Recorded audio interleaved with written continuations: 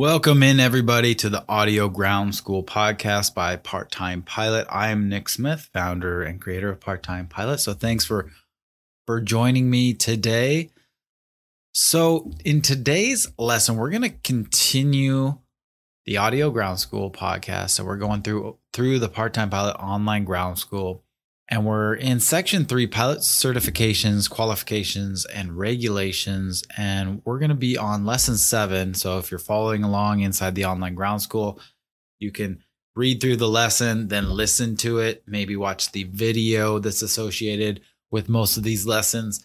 And then you can also take the quiz to reinforce all that knowledge. When you do that, this is one of the things I highly recommend, especially for some of this content, like the rules and regulations that don't exactly paint a clear picture in your mind. They don't have that great visualization, as you really just have to use repetition.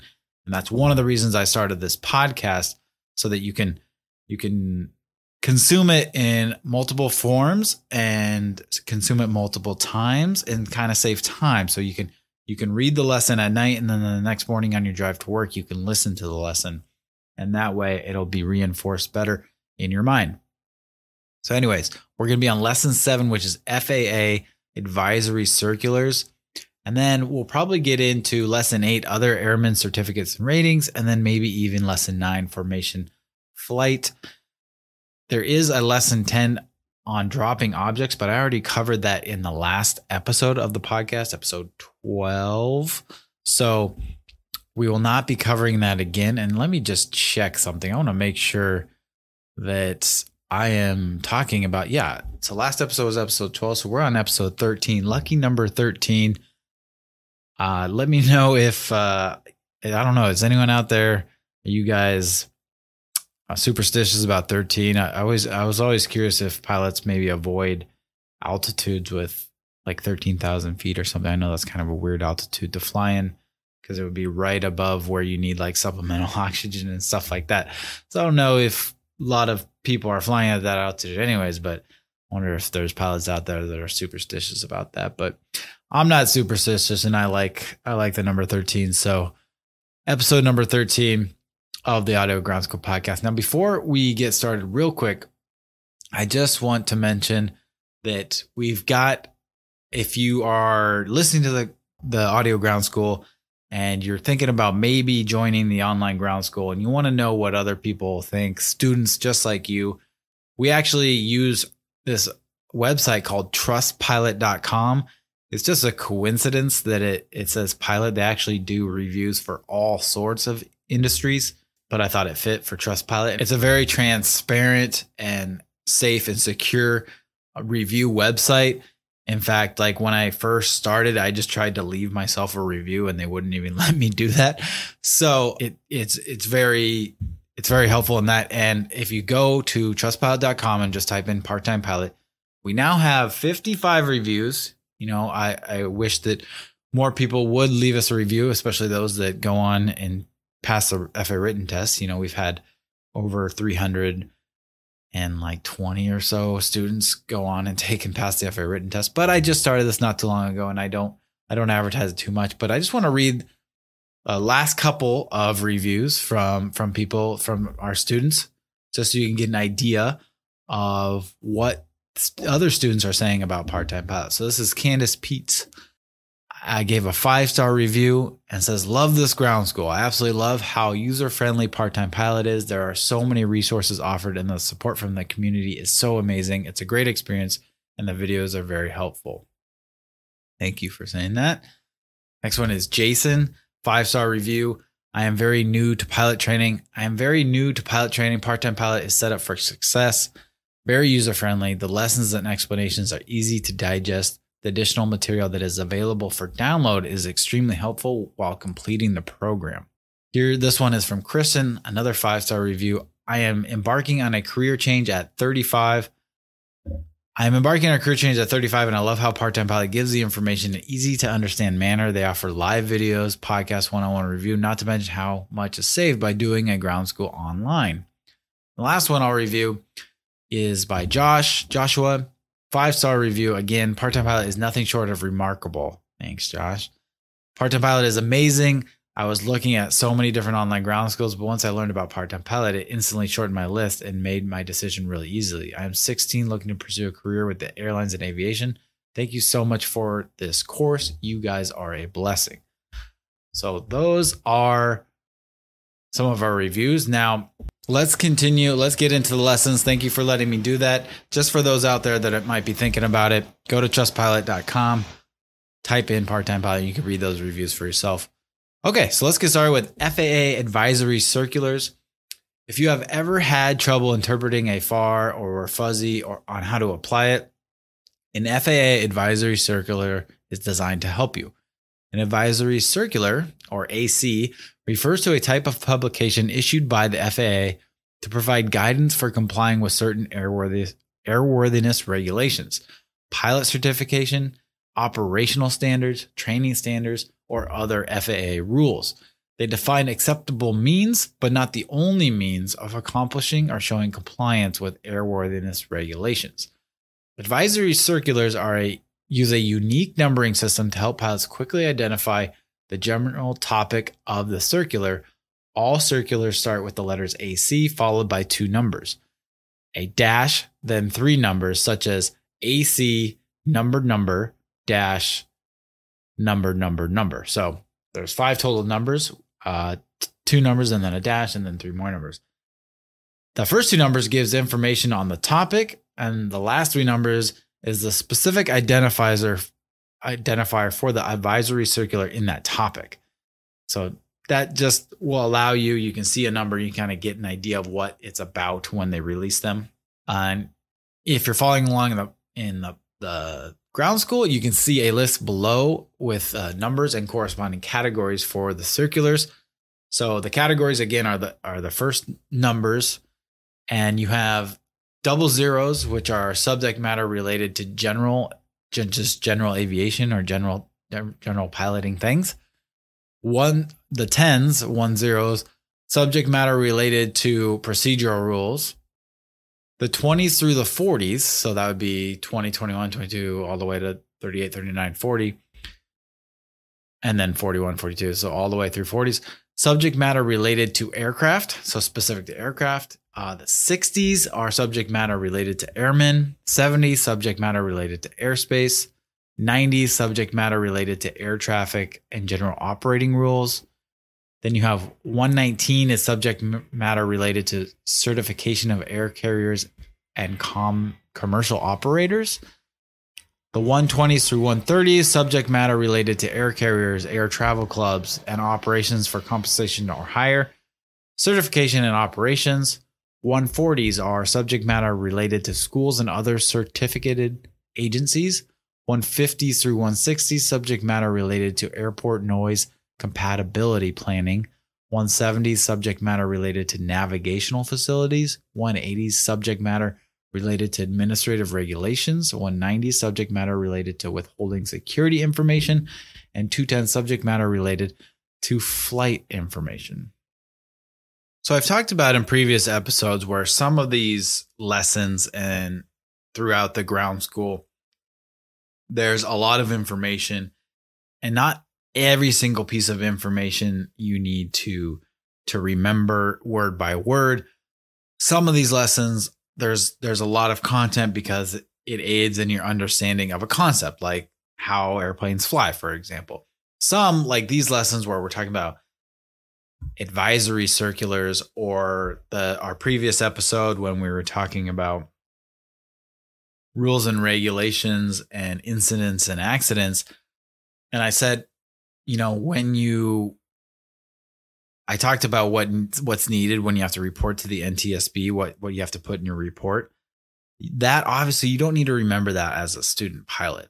It's good to know the certain things, like when you need to submit a report and what type of accidents that causes. So, but then if an accident were to actually happen, then you would be like, okay, I know I need to submit a report. Then you would go look it up and find, and the FAA knows that. So the FAA is not going to ask you about like everything you need in a report.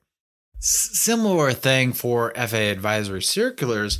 they're not going to ask you to or expect you to remember every single one, but they do have some questions that I've seen on the FAA written, and you may also be asked by an examiner, probably not, but you might, on things that are related to you as a student pilot who's going for a private pilot license. So what are those areas? Well, that's the subjects in the 60s, right? Those are subject matter related to airmen. The subjects in the 20s through 40s, that was, remember, subject matter related to aircraft. 70s, subject matter related to airspace. And 90s, subject matter related to air traffic and general operating rules. So those ones are going to cover the things that you have to know and learn as a student pilot getting a private pilot license. Specifically, obviously, there's the 10s and 0s, which are procedural rules and general. Might want to remember those too, but I specifically have only seen questions on asking what advisory circular numbering group is for subject matter related to airmen. And so you would say 60s. Or what is it for airspace? 70s. What is it for air traffic and general operating rules? 90s. So those are the only 3 questions I've ever seen. I would say that on a private pilot test, they are definitely not going to ask you about subject matter related to administrative regulations or subject matter related to withholding security information, the 180s and 190s, for example. So just remember those important ones, you know, the 0s, 10s, 20s, 40s, 60s, 70s, 90s. Maybe those 5 or 6, try and remember those, what those are, and then move on. Okay, and that's actually what we are going to do is we are going to move on, and we're going to move on to the next lesson, which is other certificates and ratings. A couple episodes ago, I think maybe that was episode 10, we talked about categories, classes, and types of aircraft. And then we talked about how if, for example, if you're going for single engine land private pilot certificate, if you got that, for example, and then you wanted to do helicopter, that is a whole different class. So that would be a whole different certificate. But if you're within that certificate, private pilot single engine land, and you want to get a different rating, say for higher horsepower engines that don't go outside of that class, then you do not have to get a new certificate. You just get what's called like a rating or an endorsement. So here in this lesson, we're going to talk about what exactly those are. There's not a lot of questions about this on your FAA written, but this is one of the most asked questions from my students because you want to know what you can do with your private pilot license and whether you need to get a whole new certificate or not. So it's something we all want to know.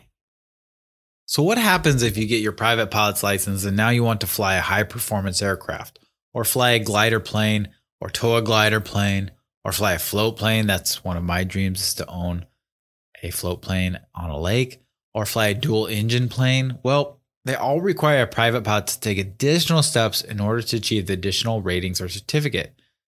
I'm going to cover all the requirements to get, I'm not going to cover all the requirements to get every single add-on rating or certificate here because many of them require their own set of lessons and courses. However, I will provide an overview of some of the most common, and you can browse the practical test standards for the FAA for any additional rating you're interested in. If you're in the online ground school, just click where I say click here to see all those additional practical test standards to tell you everything you need to do in order to get those certificates or ratings. And I'll put that link in the show notes for those that are not in the online ground school. So let's talk about airman class ratings. To add a rating under the same category and class, so this is what we call a class rating. Airplane single engine land, for example, if you go back to episode 10 where we talked about categories, classes, and types of aircraft and categories and classes of airman certificates, we're talking about an airman class. So that is airplane single engine land. While holding a pilot certificate, you do not have to take any additional knowledge tests. So to add a airman class rating, so that's again under the same category and class, you do not have to take any additional knowledge tests. There are no minimum flight time requirements and there is no additional check rides. You simply need to perform adequate training with an instructor and have that instructor endorse your logbook. For example, here are some of the most common added ratings for private pilots. Tailwheel endorsement.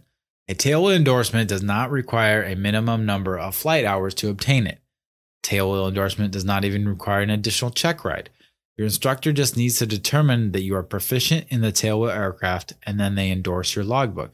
The FAA does, however, mandate that your instructor grade you on normal and crosswind takeoffs and landings, as well as go-around procedures specifically for tailwheel aircraft.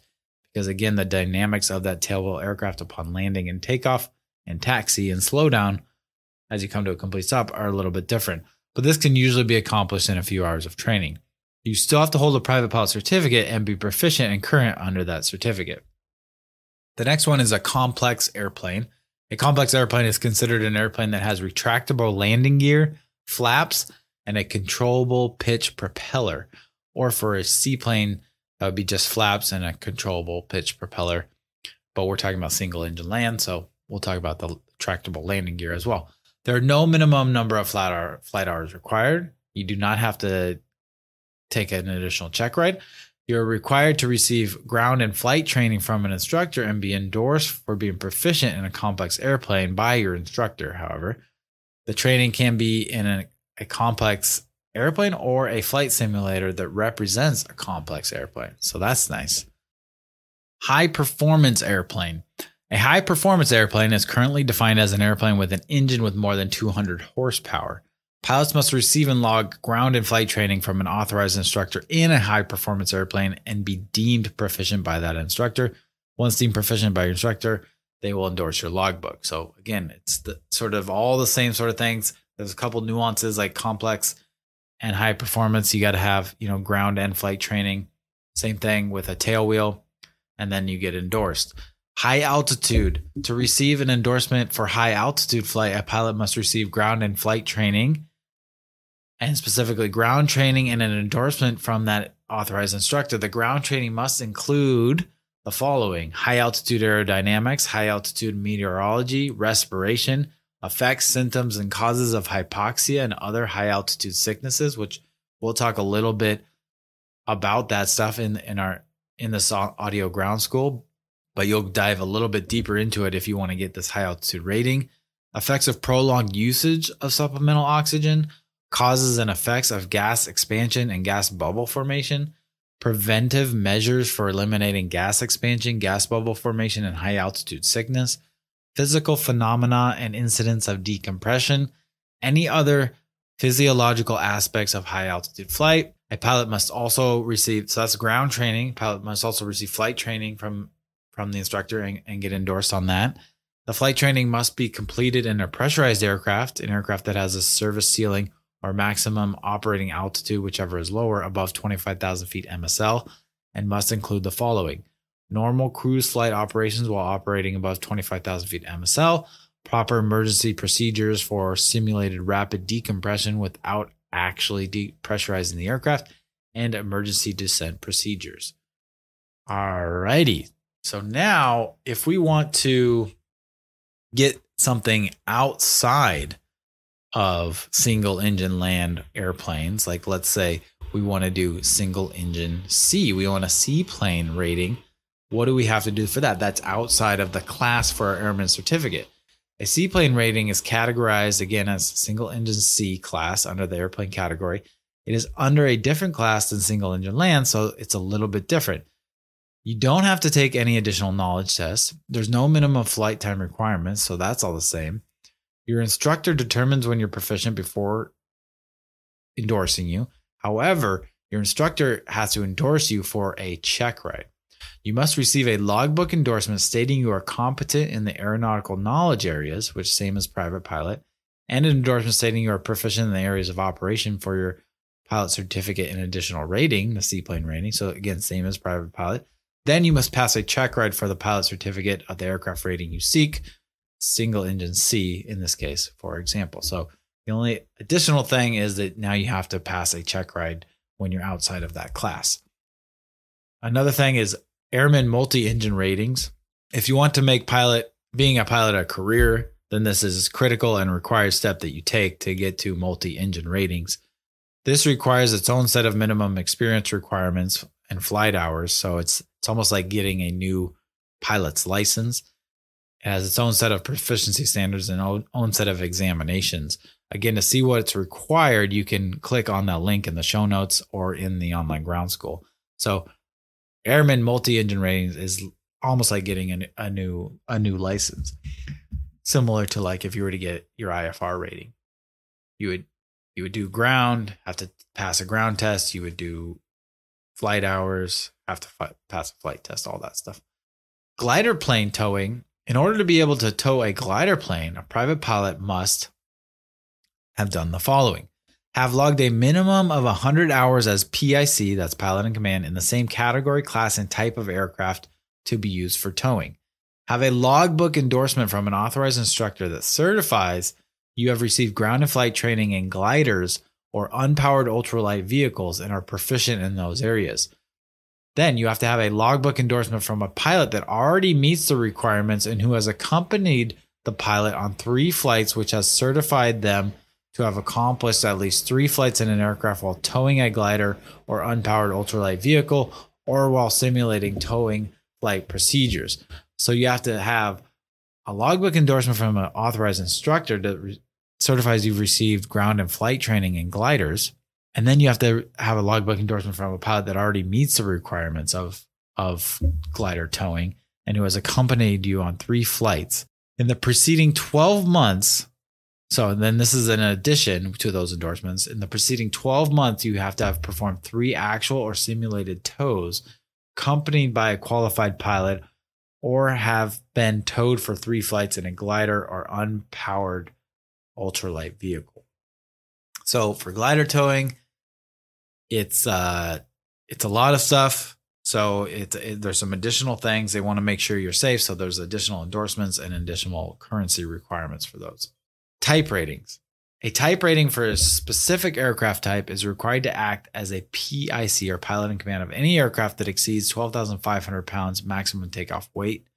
All turbojet powered aircraft require a type rating as well, regardless of weight. So type ratings are, we talked about, you have the airplane category. So for aircraft certificates, you have to have, right? So aircraft certification, you have category, class, and type. And then for airmen, you have category and class. So throughout this whole lesson, we've talked about, if you're within the same class for airman certificate, you have to get an additional rating, like an endorsement for things like high altitude, high performance, complex, or tailwheel. And then if you go outside of that class, you have to get an additional rating and take that check ride, like a seaplane rating or like multi-engine ratings. You have to do additional tests and check rides. And then on the aircraft side, if the aircraft is above 12,500, a pilot, to be able to PIC, if it's above 12,500 max takeoff weight, you have to get, or it's all turbojet powered aircraft, you have to get a type rating for that specific aircraft. So sort of additional, you have to have your pilot's license. And then for every aircraft you fly that's either turbojet powered or above 12,500 feet, you also have to get a type rating for that aircraft. So I want to sort of review, because that's a lot of stuff. So what, if you're like, okay, I just want my private pilot's license, like I don't care about this stuff, what do I need to know for the test? Well, most of that you don't have to know for the FAA written test.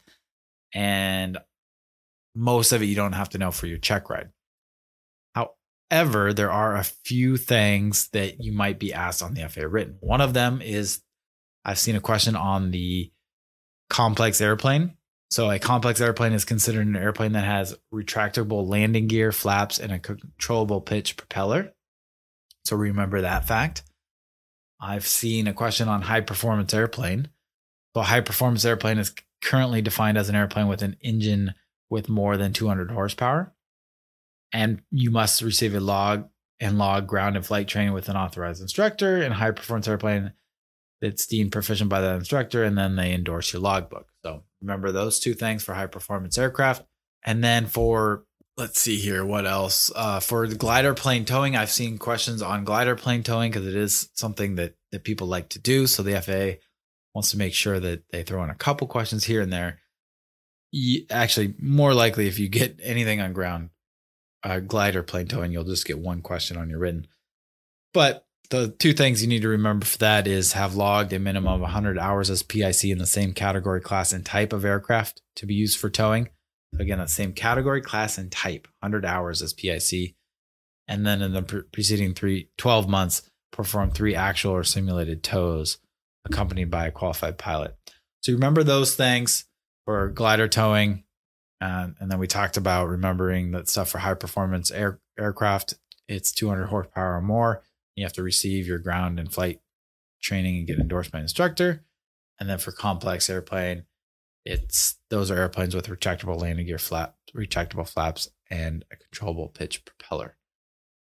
Okay, so that has been that lesson. I think we can finish that up right there. That's lesson 8 on other airman certificates and ratings, and that's lesson 8 of section 3.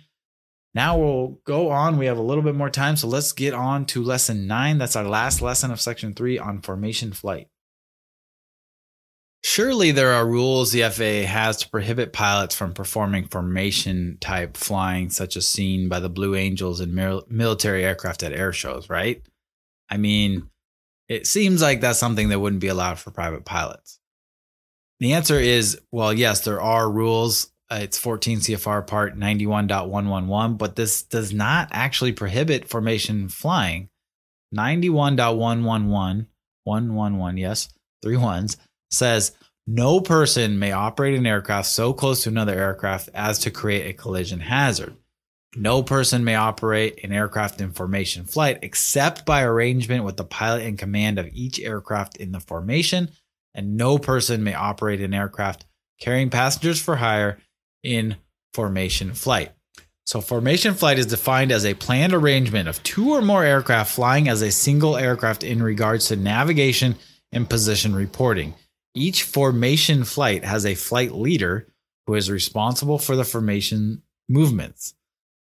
It is the flight leader and other pilot in command's responsibility, other PIC's responsibility, to maintain separation between aircraft during formation flight and when setting up for formation flight. Formation flight can only be conducted after prior arrangement and when a thorough pre-flight brief has been conducted by the flight leader with all participating pilots in command.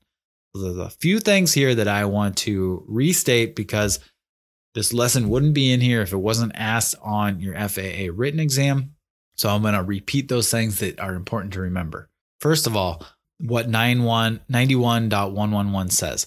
No person may operate an aircraft so close to another aircraft as to create a collision hazard.